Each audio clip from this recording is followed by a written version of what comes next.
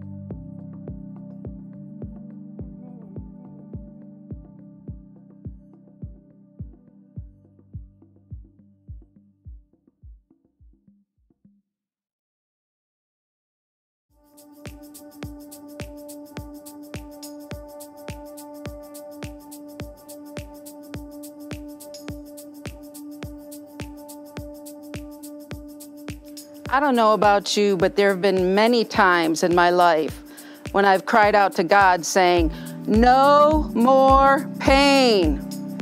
The message you are about to hear brought me great understanding about suffering. Hebrews 5:8 speaks of Jesus learning obedience through the things which he suffered. Though he was God in human form, his humanity still had to be brought into subjection to his divinity. I pray that as you listen to this message, The Cup, by Brother Morgan, that you will allow it to soak into your bones. There is purpose in our pain. The greater the pain, the greater the destiny.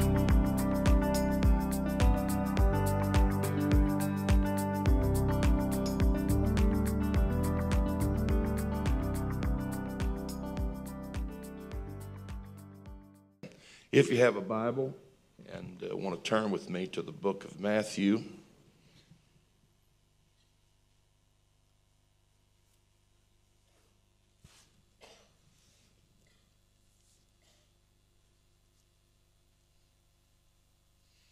Matthew chapter 20, and I will begin reading at verse number 20. We briefly talked about this yesterday, the bishop, and Zen and I, and then this morning as seeking the Lord, he very strongly directed me to this particular passage of Scripture. Amen. Matthew chapter 20, verse 20, then came to him the mother of Zebedee's children with her sons, worshiping him and desiring a certain thing of him. And he said unto her, what wilt thou? And she said unto him, grant these my two sons may sit, the one on thy right hand and the other on the left in thy kingdom. Everybody say kingdom. But Jesus answered and said, ye know not what you ask. Are you able to drink of the cup that I shall drink of, and to be baptized with the baptism that I am baptized with? They say unto him, we are able. And he saith unto them, ye shall drink indeed of my cup, and be baptized with the baptism that I am baptized with. But to sit on my right hand and on my left is not mine to give, but it shall be given to them for whom it is prepared of my Father. Amen. Of whom it is prepared of my Father. There are certain people that God has certain things prepared for. Not everybody can go there. These are just certain things and certain places. Amen. I want to talk to you today about the cup. The cup. Everybody say the cup. Amen. God bless you. Let's pray and ask the Lord to help us this morning, shall we? Amen. Father, we love you. We thank you, Lord, for your presence. We thank you for the worship and the praise, the atmosphere here today, God, that is saturated with your presence. We ask that you speak to us. We need you today, Lord. We ask that you open our understanding. We need a word from you today, God. We ask that you open our minds, and not just our minds, but our spirits. We believe you to do it in the name of the Lord. In the name of the Lord. And everybody said, in Jesus' name. Amen. I want to share with you a little personal story, and maybe just give you a little idea of where we're coming from today. I was privileged a few years ago, I guess it started somewhere around 1999 or 2000. There were several crusade endeavors that were going on in the Philippines, and we had been invited to participate. And after the main crusade in Manila and across the Philippines, I went back through Hong Kong, and then we went over into mainland China and visited just briefly, and then we flew back to the States.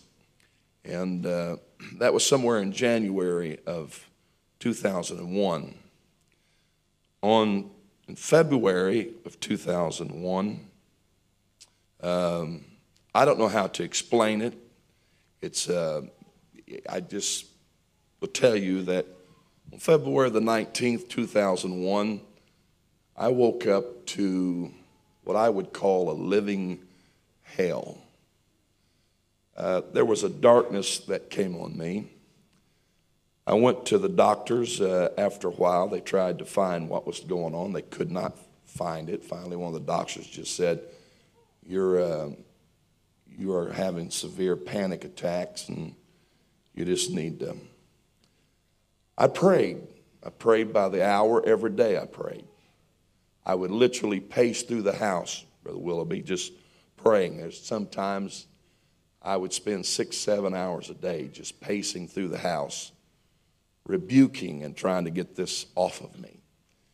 And after a few days, I began to wonder what's going on here. And then a few weeks passed, and it just didn't want to lift. And so I was getting a drink of water one morning. And matter of fact, by this time, several months had passed. And I was at the kitchen sink getting a drink of water, and I had a glass, looked a whole lot like that glass. And so I was standing there getting ready to take a drink. The the Lord spoke to me and said, how many ounces will that cup hold? How much will that cup hold? And I looked at it and I told him what I thought. He said, that's all that cup is designed to hold. That's it. It can't hold any more than what it was built to hold. And little did I know that at that moment would begin a journey into the understanding of what Jesus meant when he said, the cup. A few services later, I was at the Modesto Missions Conference, and Sister Vesta Mangan was speaking. She turned and said, I feel like I have a word for you. And she did not know what was going on, but she turned and she gave to me from the book of Isaiah. And if you don't mind, I'd like to take you there just for a moment.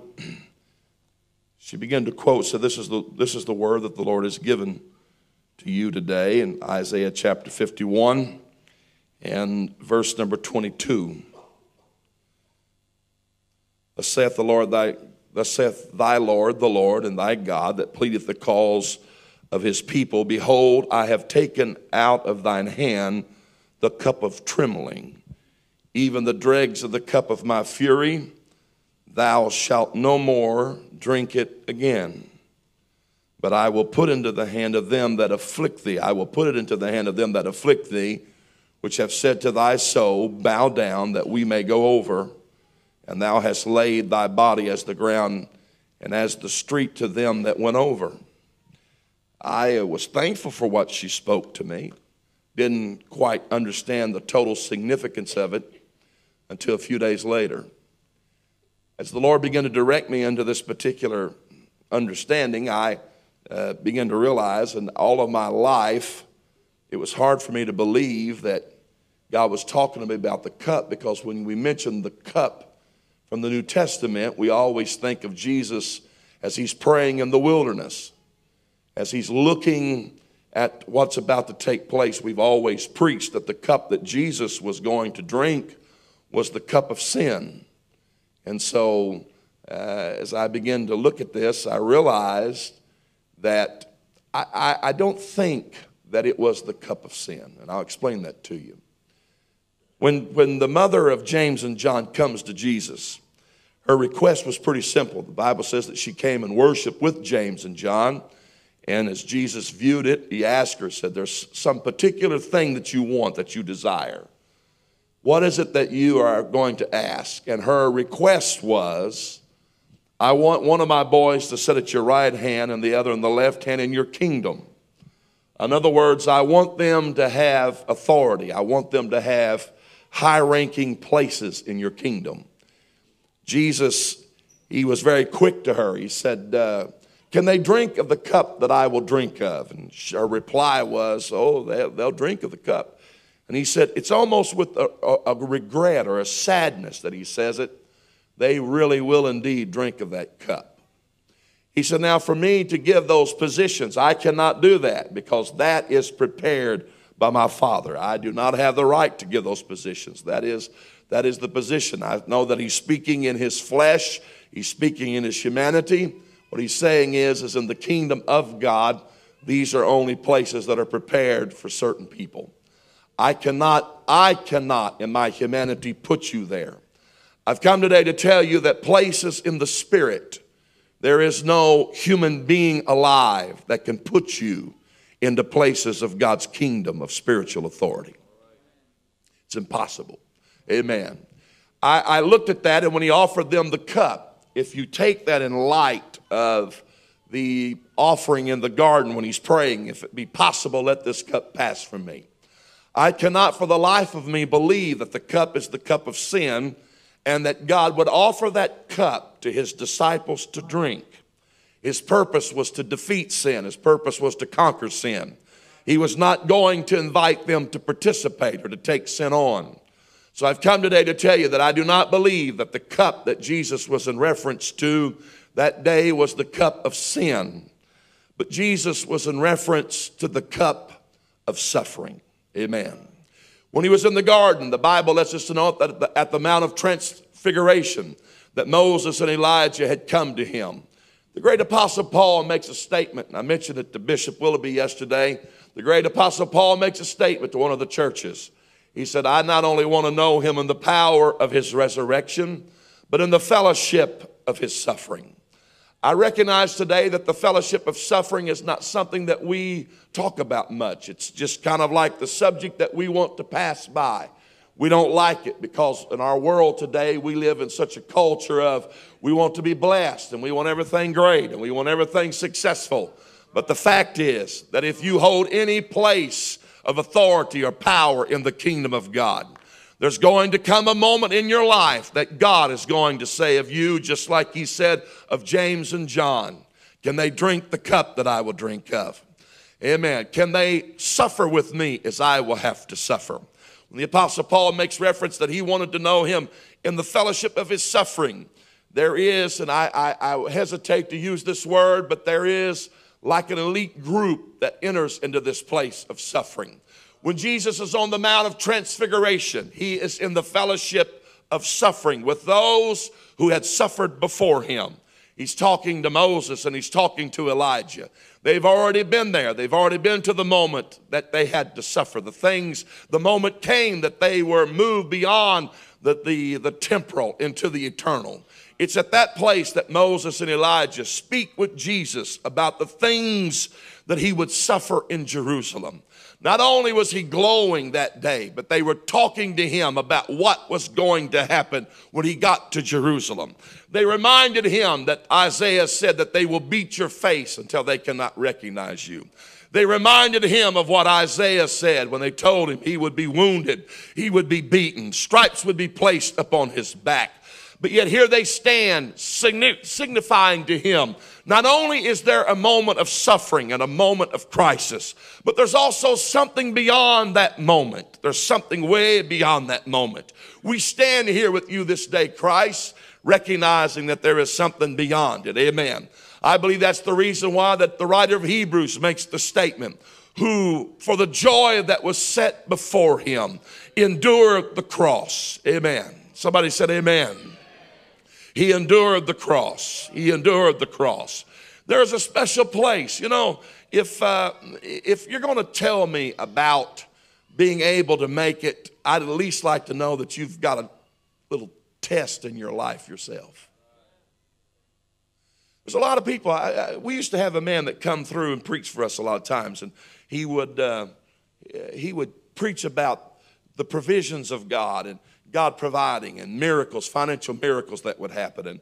And man, he'd tell these stories, and they were so exciting. And I thought, man, those are really great stories. I'd like some of them stories myself.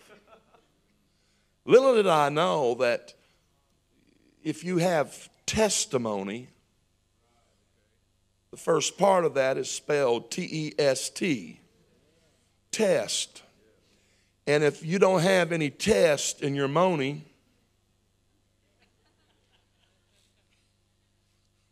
then it's just that. And I mean, he come through talking about, one time he's talking about where he was in a special service and the Lord moved on him to give. And he said, Lord, I've only got just a little bit of money. And the Lord said, I want you to give it. So he said, I gave it. And he said, I went to the room and I didn't quite know how I was going to get home the next day. He said, I did have a credit card. And I thought, well, I guess I'll have to. And he said he checked out of the hotel, and on his way out, the Lord spoke to him. He said it was about 5:30, 6 o'clock in the morning, spoke to him and said, knock on that door right there. He said, now, I'd seen the man that had gone in that room, and he said he was a real big man. And he said, you don't just knock on someone's room at 5:30 in the morning that you don't know and tell them the Lord told me to knock on your door. And so he said, especially if he's a big man. And he said, I went to the truck to leave, and he said, the Lord said, go back and knock on the door. So he said, I went back and knocked on the door, and he said, the man opened it. He said, oh, it's you. I'll be right back. He said, I didn't know if he was going to go get a gun or what, he said. But he said a few seconds later, he opened the door back up, and he said he stuck several $100 bills through the door and said, take it before I change my mind. And he told those stories. He talked about how that they would be in a moment of crisis, financial crisis, and he'd go to his closet and pray and would reach into his pockets and he'd find money in his pockets. He said, I knew I wasn't in there. And he told all these stories, and I thought these were great stories, and I'd like to have some of them stories. But little did I know that in order for me to have those stories, can I talk to you just a moment about the backdrop of Revelation? You know, we wonder sometimes, you know, well, I want God to reveal himself to me as a miracle worker. Well, the only way that God can reveal himself to you as a miracle worker is to put you in a situation where you need a miracle. And the Bible lets us to know that there's 6, 7 days of creation. Every creative day starts the same. It says, and the evening and the morning was the first day, and the evening and the morning was the second day. So everything that God gets ready to create in your life or to reveal to you does not start in the morning. It always starts in the evening. It's always the negative that comes first, because you would have absolutely no way to comprehend or value what he's trying to show you unless the opposite had come first. So anytime that God gets ready to reveal something to you, he does not just reveal that, he reveals the opposite first, so you have a contrast so that you have knowledge of what he's really trying to show you. Moses would have never known that he was a way maker until God had put him before the Red Sea and mountains on both sides and Pharaoh's army hot on his trail. He would have never known that. You'll never know the things of God until God puts you in the situations that's opposite of what he really intends to show you. That's the only way that God has to reveal to you. I realize where I'm at, what I'm about to say, but if God's going to reveal himself to a healer to you, then somebody's got to get sick. If God's going to show you that he's a deliverer, somebody's got to be bound. But we don't stop at the evening experience. Amen. Weeping may endure for the night, but joy cometh in the morning. And just as sure as there's an evening, there's a morning. And whatever it is that God's trying to show you, you just got to hang on till the morning comes. Oh, hallelujah. I mean, after that, I told God, and this is what I want to talk to you about. I pray, say, oh God, I want some of them neat little stories. I'd like to tell some of them stories. I mean, that guy can create more faith in 5 seconds than people I know in a lifetime. And little did I know that God was going to answer my request. And so instead of the angels coming bringing money, the devils came and brought debt. And things got tight. And I know you've never been there, Bishop, ever in your life, but things got tight and things. And I mean, I was like, God, what in the world are you doing to me? You know, this is, well, you wanted a testimony. Yeah, but I didn't realize this was the process. Can I take the request back?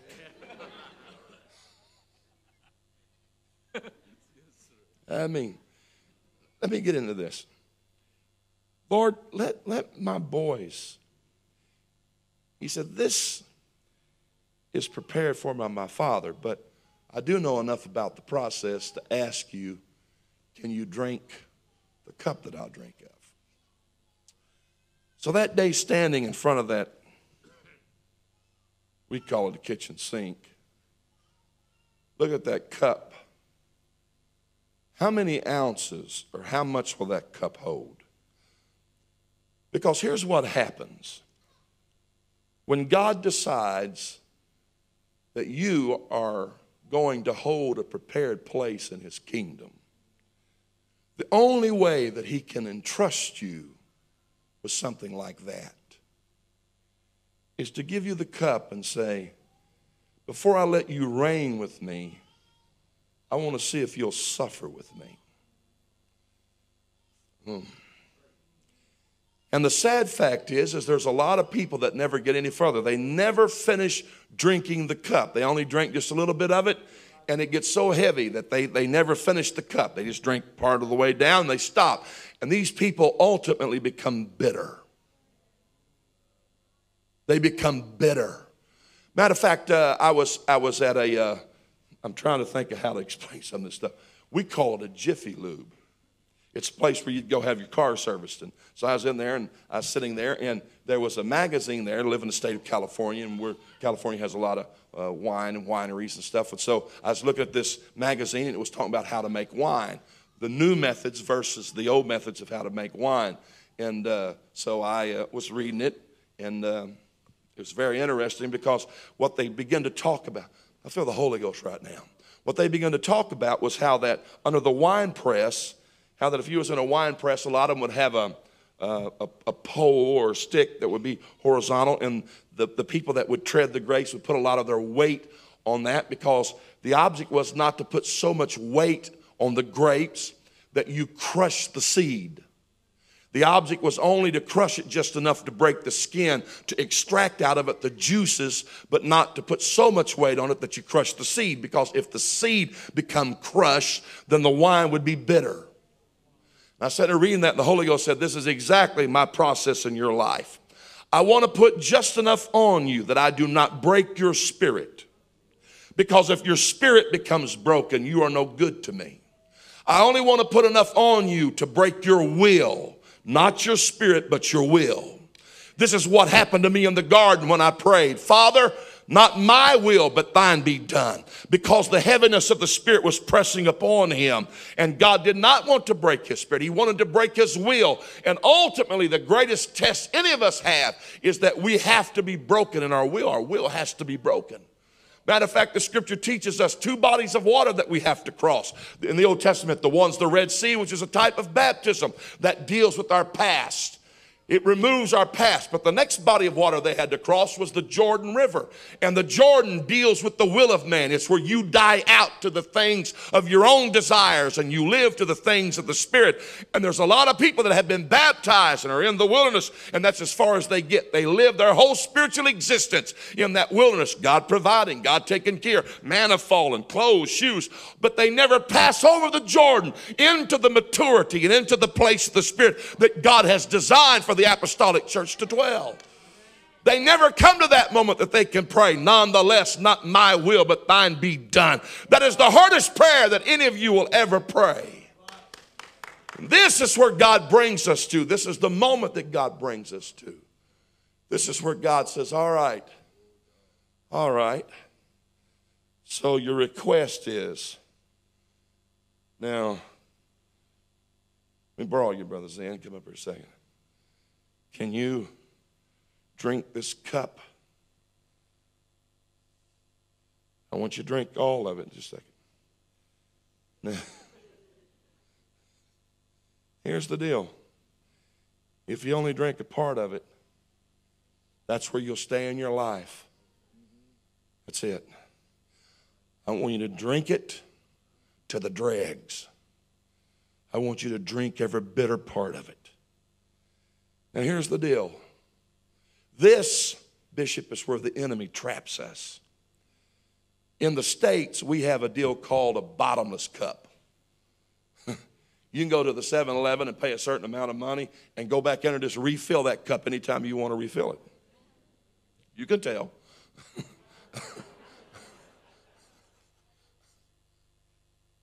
And the enemy makes us think that there is absolutely no end to that cup. That is the only cup that you're going to drink from now. There is no end to it. It just keeps going, and it keeps going, and it keeps going. And as you're drinking it, you keep thinking, my God, is there no end to this thing? Is this ever going to stop? How much does this cup hold? But I remind you today that that cup can only hold whatever you can put in it. And when God designs your cup, not my cup, your cup, when God designs that cup for your life, he knows exactly the size of it. He knows how much it holds. He knows how much it... That's it. And you know what? This is what really kind of messes with people, because, your cup may not be as large as the next person's cup. It all is determined by God, because to whom much is given, much is required. And when God looks at certain people, he says, I choose you. I have a certain place prepared for you in the kingdom. I have a place of authority and a place of power for you in the kingdom. And I've come today to tell Tabernacle of Joy, God, for some unknown reason that I don't know, you probably already got a figure it out. But he looked at this congregation and said, I've got some places of authority in the kingdom that I want to take you to. There are very few churches that can enter into this territory. There are very few churches that can come to this place. You cannot compare yourself to any other congregation. You don't know what their cup is. You don't understand that. But the will of God is he looked at this congregation and said, I have a cup designed for you. We don't understand altogether why, but it's the will of God. I've got somewhere for you to stand at my right hand and left hand. I have places in authority in the kingdom that very few people have ever visited, and I offer you that this day. Can you drink the cup that I will drink of? But I've come today from California to tell you it is not what we would call a bottomless cup. It doesn't just keep getting filled up. It is only designed to hold so much. And once that cup has been drank, there is no more coming.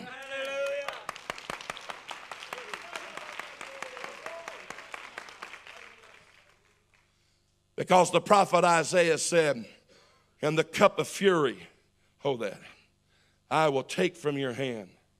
That's it, no more. And whatever has been tormenting you, not trying to pick on you, I'm going to put that cup into the hands of what has afflicted you. And you, I don't know if we should do this or not. Hold that, Brother White. Go back to Isaiah. Pastor Timothy, I don't want to do anything that would disrespect you, but we're just kind of acting out, okay? So can you just kind of lay there? Now this is what has been afflicting. And this is what Isaiah said. I'm going to take that cup out of your hand and put it in his hand. And then I'm going to put him in the street of your city. And I'm going to cause you to put your foot on him and to pass over him. You know what that means in the scripture? It's a typology of a conquering king, that when he finally conquered another king, he would put his foot on his neck and walk over him in the streets of the city, signifying that you have conquered him. And I've come today to tell Tabernacle of Joy that there is something that has afflicted you, but the cup of God is going to be taken out of your hand and put into the hand of your enemy. And whatever has afflicted, you're going to put your foot on it. I said, you're going to put your foot on it. I said, you're going to put your foot on it.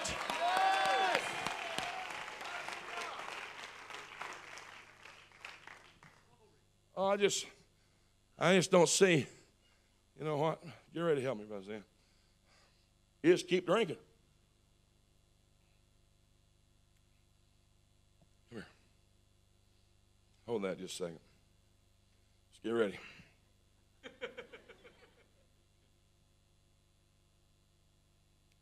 Bishop, I don't mind telling you, there's been a lot of days I've looked at that cup and said, God, how much can that thing hold?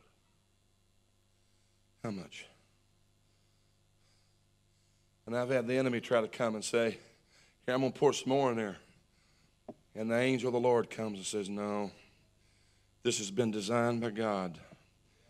It can only hold so much. And I'm not going to let you pour anything beyond that. I have set the limitations. And we just keep drinking. And the farther down you get, the more bitter it tastes.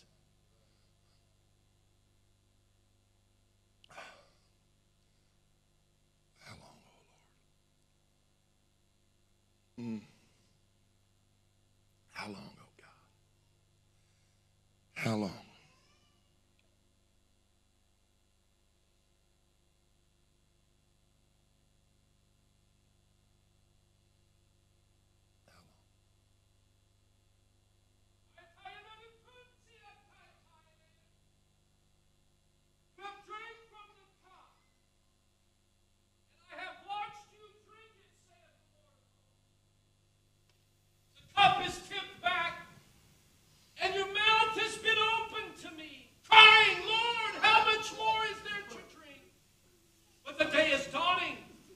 I see the sun arising, saith the Lord. Do not stop drinking, for the day is upon you, saith I, the Lord. Let's praise him a moment here.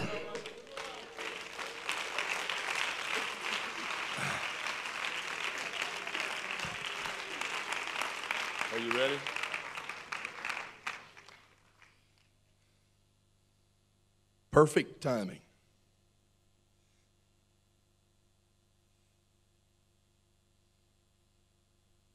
Now, what do I do with that cup? God said, I'm going to take it out of your hand. I'm going to put it in the hand of your enemy. I'm going to give you authority over him. I'm going to give you dominion. Hold that, Brother Zen. But our hand was never designed to be empty. Never. Once that cup has been drank, God has another cup. And this is what the psalmist David said about that cup. Where's my good brother going to help me here?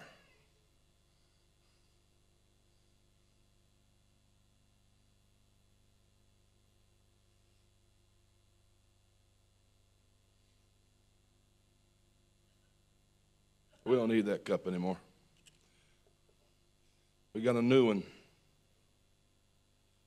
See, what we fail to realize is this life is nothing more but a test to see what God can trust you with in the next life.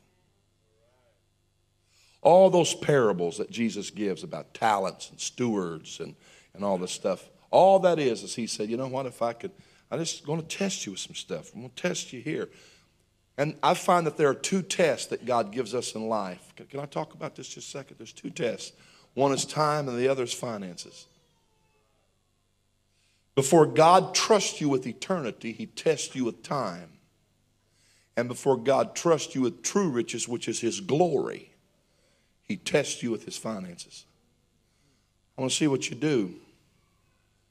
Before I give you certain things, I'm going to test. To those that came and were faithful, he said, I'm going to make you rule over cities. Can you imagine in the next life to come, in that great age that's coming, Bishop, that God says, you know what? You're not just going to rule over one city. I'm going to put you over cities. And all this stuff, it's just to see if I can trust you. Because there's no more test in that life. You've proven to me to be faithful. Is this making sense to anybody? You've proven to me to be faithful. And that's what all this stuff is. I don't know why Christians get so upset when something happens and tribulations come, because it's like, oh my God, what have I, you haven't done anything. Quit thinking you've done something. It's just the will of God. You don't believe that? What did the writer Job say? Do we just receive good at the hand of God and not evil? Are you listening to me? The test of your faith is not every time you pray that God does something. Brother Wright come to me in August, and he may have shared this to you this last August at the Apostolic Conference. He said, I have something to tell you. I said, all right. He said, you need to study the sifting of Simon Peter. And I said, okay. He said, what was the sifting of Simon Peter? He said, Simon proved he wasn't afraid to die for Jesus. He's the only one that pulled the sword. I mean, in the garden, he pulled the sword. Jesus said, put it up, Simon Peter. That's not how this kingdom's going to come. That's not how it's going to happen. And you know what? When God puts us in these positions, we're ready to pull the sword and go to fight. And he said, put it up. This is not how the kingdom's going to operate. This is not how my authority operates. Put it up. It's not going to come by your means. Put your sword up. And Simon Peter's looking at this stuff, and he said, I mean, it just violated everything he thought about the kingdom and how the kingdom was supposed to operate. Jesus is going to be our Messiah. He's going to be a great military leader. He's going to raise an army up. We're going to push Rome back. It's going to be a wonderful thing. And Jesus said, put it up. He violated everything that Simon Peter had thought about the kingdom. And we've all got concepts about the kingdom, how it's supposed to operate. And we've all got our own sword that we're willing to pull. And so he said, you know what? He tells us sometimes, put that sword up. It's not coming the way you think it's going to come. Put it up. And then now Simon Peter's at the fire, and what really messes with him is he knows that at any moment Jesus could have called for 10,000 legions of angels and stopped the whole thing, but he wouldn't. He wouldn't. And the sifting and the testing of your faith is when you know God can, but for some reason he chooses not to. That is what messes with our faith. That is what messes. This is the trial of your faith. I got news for you. You know what? You know what? I'm sorry, I wasn't going to get into this, but I feel the Holy Ghost so strong right now. Let me come back sometime and I'll preach a lot of victory and cast out devils and raise the dead if you want me to. But right now I need to do this. Satan goes before the throne. I don't understand all that, but he goes before the throne. And the term there, Satan is adversary. Not just this thing with the pitchfork and the horns and all this stuff, but your adversary. All of you have an adversary. And he goes before the throne. And it was God. It was not the devil. It wasn't Satan that said, hey, can I go get Job? It was God. Where are you going? Oh, to and fro. Have you considered my servant Job? There is none like him. I have something prepared for him. There's none like him in all the world. And the devil says, I can't get to him. Watch this. I can't get to him. You got a hedge around him. And this is what he says. Does Job serve you for naught? You know what that means? Do you think that he just serves you for nothing? If you took those blessings from him, he would deny you. He wouldn't serve you. And God says, let's see. And this is the test of your faith. And everybody here, you ready for it? Everybody here will not escape that test.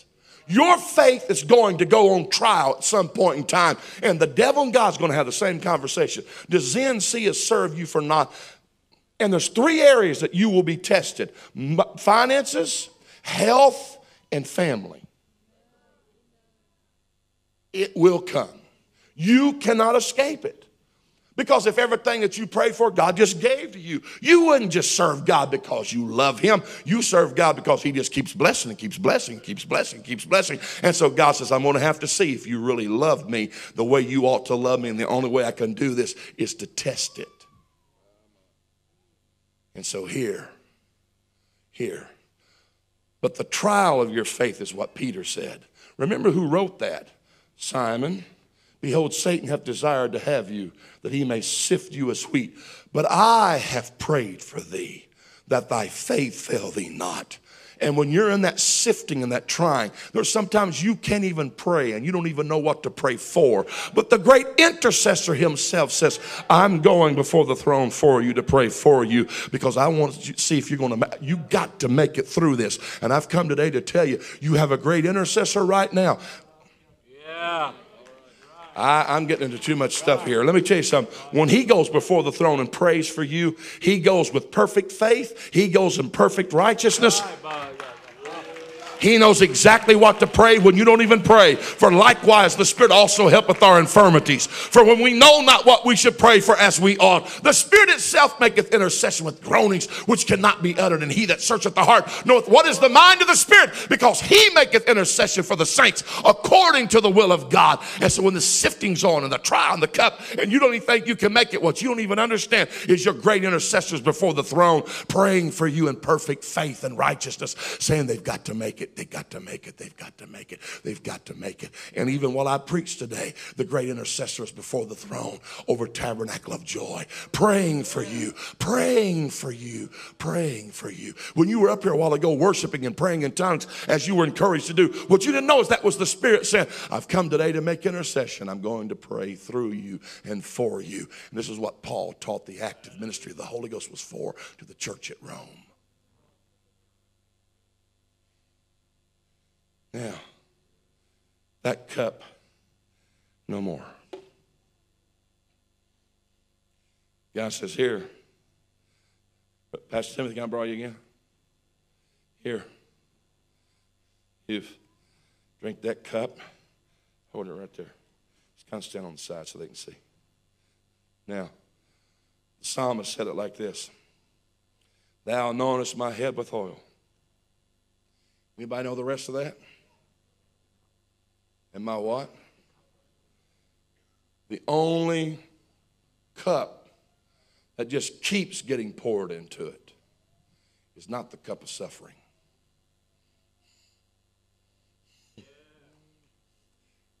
It's God's cup of blessing. And once he can entrust you, and that cup is empty, and it's no more. That's it. No more. Now here's my cup of blessing. Pour it in there, Zen. Pour it to the top and then stop. That's a nice blessing, isn't it? I remember when all this stuff started 9 years ago, Brother Willoughby, David Shatwell called me. They had no idea. So, Mark, I was praying for you this morning. The Lord told me to tell you. Matter of fact, let me back up. Sister Chenault, friends with the dads, she called me when it first started. Before it started, said, "Oh, son." She said, "I'm so troubled." And I said, "What's wrong?" She said, "I see a dark cloud coming your way." You know, why can't people call me and say, I see $1 million coming your way? It's always these, you know. She said, matter of fact, people fail to understand that before you ever get God's light, darkness comes first. Because when God come down on that mountain to the people of God, the Bible says he came down in a thick cloud of darkness. And the other people couldn't take it, and they went running in fear. But old Moses, he just started walking up through that darkness, climbing up the mountain. And you just remember this, there is absolutely no dignity in the darkness. You just clawing and grabbing and hanging on. You can't even see it, what's in front of you, but you just keep climbing. And he finally broke through the darkness and got to the top of the mountain, and there was light there. And you know what God said to him, Bishop? God said, "Moses, here's why I had to do this. Because if the people would have broke through and gazed upon me, they would have perished. I am not interested in the curiosity seeker. This was a special thing to bring you to this mountain. This is where I'm going to show you some things, and I'm going to write some things that nobody else will ever get." God have mercy. I said, "Sister, you know what?" She said, "Son, in it you will meet Satan. Satan himself will appear to you." Great. Well, you could have said one of those little imps. I mean, I had people call and say stuff like that, or I see the Antichrist and you squaring off. My God, just send one of his little low-rank people, you know, just, no. Then Brother Shatwell called and said, "Mark, I don't know what's going on," but he said, "The Lord said, the joy of what you will birth will make the pain of birthing it dim in comparison." And so here's how it works. We are all set, and God says, "Okay, here's my cup of blessing." And he pours it in there, and we think that's a wonderful blessing. And God says, "Oh, no. That's not how this works. That was that cup. That's the cup of suffering. This is my cup of blessing. And my cup," hold it over there.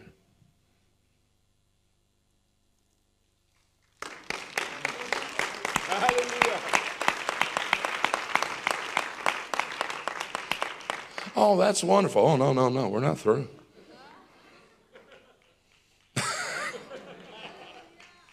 And God just keeps pouring it on you, and you think that's about all you can stand. God said, "Oh, no. I got more. I got more revival. I got more nations. I have more ministry. I have more anointing. I have more power. You haven't even begun to see what I've got for you." And then you think that's about all I can take. And God says, "Oh, you ain't even begun. I'm just getting started. You can't even build a big enough cup to hold my blessing." There is not a cup big enough to hold the blessing of God in your life. That's how come it just keeps running and it keeps running and it keeps running. And just you think, I can't take no more. And it just keeps coming and it keeps coming and it keeps coming. Now, I'm going to tell you something. You've had the cup of suffering here. Absolutely no doubt you've had the cup of suffering. And it's a bitter cup. I can't even begin to imagine. There have been times in praying for you, I said, "Please, God, I don't even want to visit what the man feels. I don't even want to visit it. I can't imagine living there." I don't know what God's plan is, what God's design, but I do know one thing. According to that scripture, that cup is only designed to hold so much. And when it's over, it's over.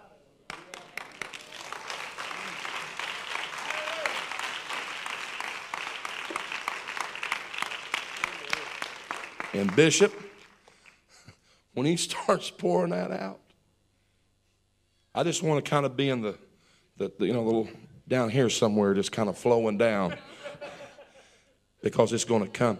You ain't even begun to see the revival. You guys haven't begun to see what God's about to do. And the afflictions and all the stuff God says, and this is the basic part about it, I'm going to give you authority.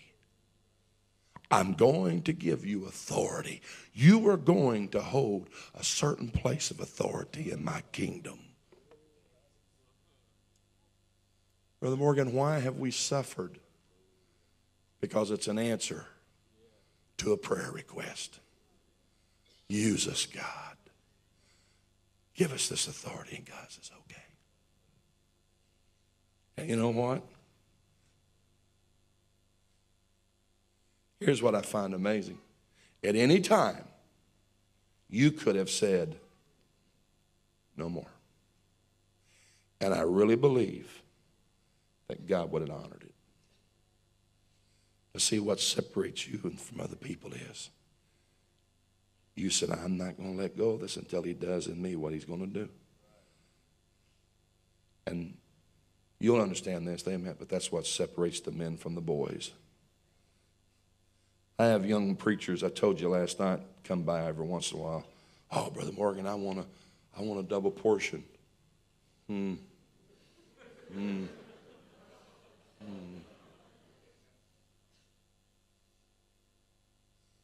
I don't think you want days.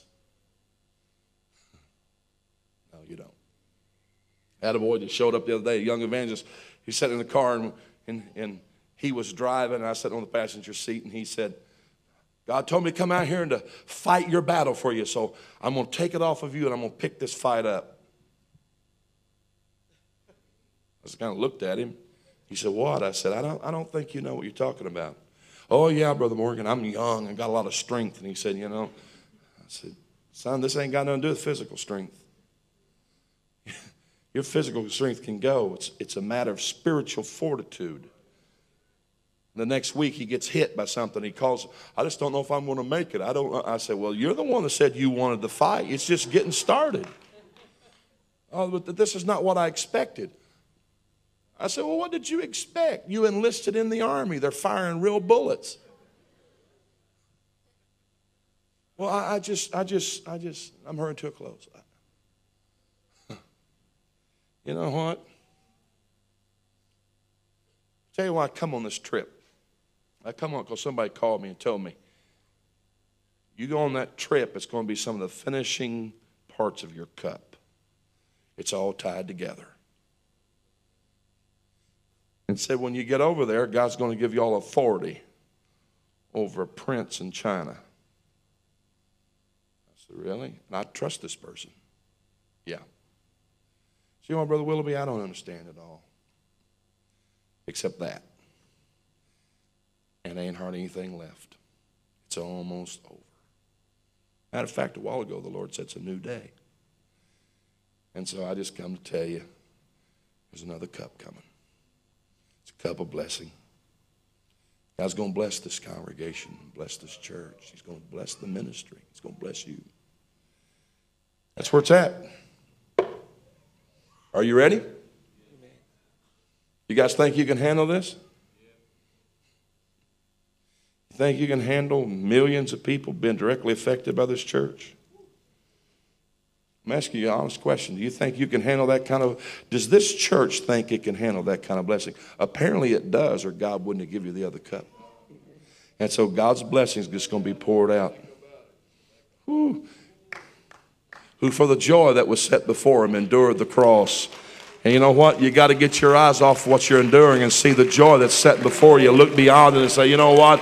Weeping may endure for the night, but there's a new day coming to this church. And I've come today to speak that in the Holy Ghost. There's a new day coming to this church. There's a cup of blessing coming to this church. That cup of sorrow, that cup of suffering is just about over. You're down to the last dregs of it. And it's a bitter cup. But hey, if you endure with him, you're going to reign with him. And oh, what a place of authority and power in the Spirit that God's going to give. If you believe that, I wish somebody would clap their hands and magnify God right now.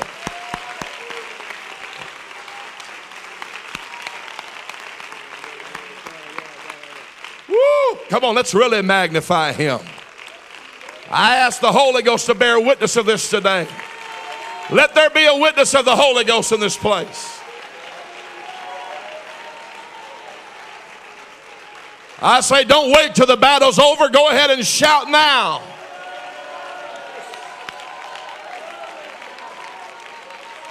This darkness is going to pass. Glory to God in the highest. This darkness is going to pass. This darkness is going to pass. There's a new day coming. Woo! Ma rodoboho shatahakai. Le mondo roboho shatarabaha. Idaboho shatabahakai. Oh, hallelujah. I think we ought to continue to praise him here a moment. We ought to continue to praise him here.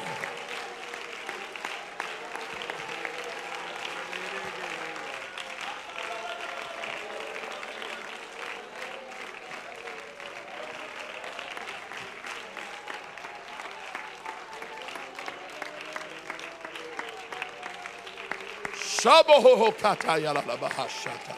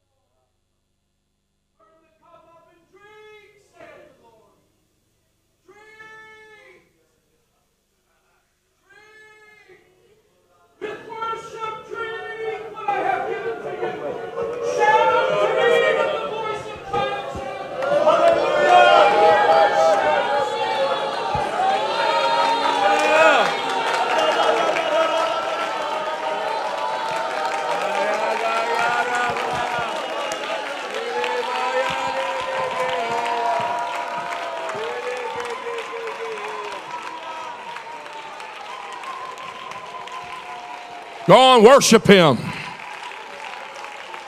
Let the cup of blessing come into this place today and drink from it. Let the cup of healing and deliverance and authority and power come into this place today. Drink from it. Go on and drink from it today. Let God arise. Hallelujah.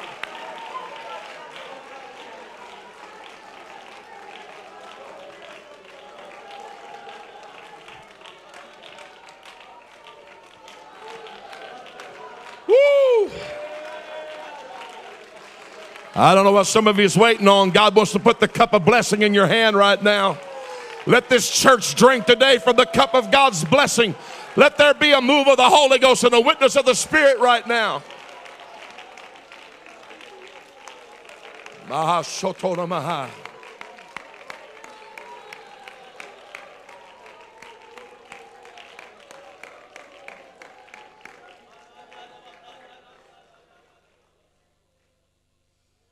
Reach over and take someone by the hand and close to you. I want you to stand if you can. Reach over and take someone by the hand. We're going to drink from the cup of blessing today. My cup runneth over.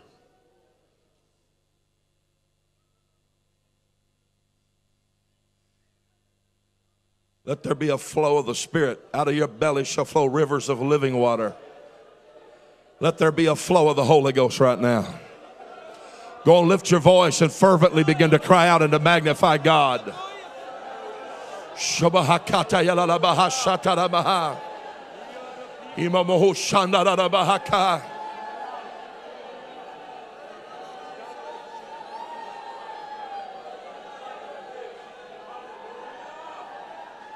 Hallelujah. All comes. Hallelujah.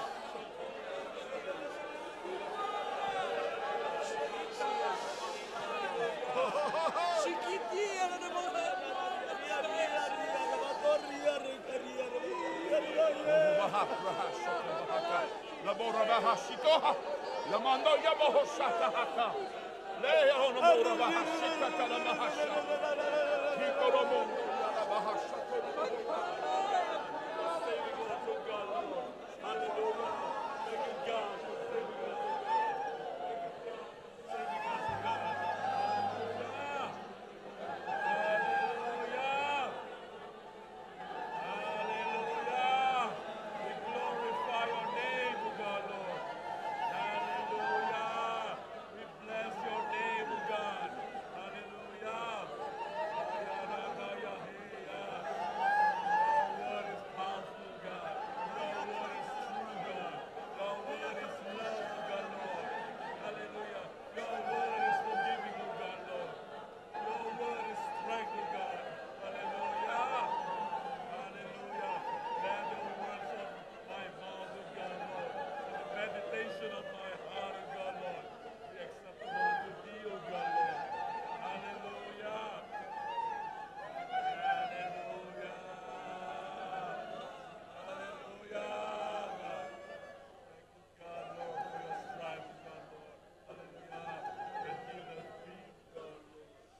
Can I tell you something, bro? Just something I feel right now. And if it's what I feel here is James is put in prison, Bishop. Church prayed. No deliverance. Bible says that Herod killed him with the sword. Now Peter's in prison. Peter's in prison. And Herod has the same design. I'm going to kill him. I'm going to kill him. And the Bible says, and the church prayed without ceasing unto God for him. They just kept praying. And all of a sudden, at midnight hour, at the midnight, the dawning of a new day, an angel walks into that prison. He goes past all the guards. He goes past the chains. He goes past it all. Walks right into that prison. Walks right. And he shone a light on Simon Peter. Said, arise, gird thyself. Come on, I'm going to take you out of here. And he took him by the hand and started leading him past it. I mean, he had two soldiers, one on each side. He's chained. There's 100 guards surrounding him. And this angel says, I don't care what it looks like. I've been sent to get you out of here. And he takes him right out. Takes him outside, takes him past the iron gate, takes him into the city. And he says, now you know where to go? And Simon Peter said, I do. And Simon Peter headed down to the prayer meeting. And he gets to the prayer meeting and he knocks on the door. And Rhoda gets up from the prayer meeting and she goes, and who's there? Simon Peter. Right. We're sorry. You can't be Simon because we're praying for Simon in here to be delivered. And he said, no, really, it's me, Rhoda. I'm telling you, it's me. So he said, okay. And she, hey, it really is him. So she goes into where they're praying and says, hey, guys, you can quit praying now. Simon said, Peter, he's out the door. He's knocking at the door. Somebody, we need to let him in. And they said, Rhoda, stop. Something's wrong with your mind, Rhoda. Pray some more. She said, we don't have to pray about this anymore. He's at the door. Rhoda, no, you're mad. You've lost your mind. You're starting to believe what you're praying for. Rhoda said, I'll be right back. She goes back to the door and says, Simon, I'm trying to get up. She goes back in, and you know what they said? It's his ghost. The Jewish concept was they've already killed him. Herod went ahead and did it prematurely. He's going to die in the morning, but Herod went ahead and killed him. Now his ghost, his spirit, it wanders for 3 or 4 days according to the Jewish custom. And his spirit's wandering, and now his ghost has come to our door, knocking at our door. And Rhoda said, you're the ones that are mad.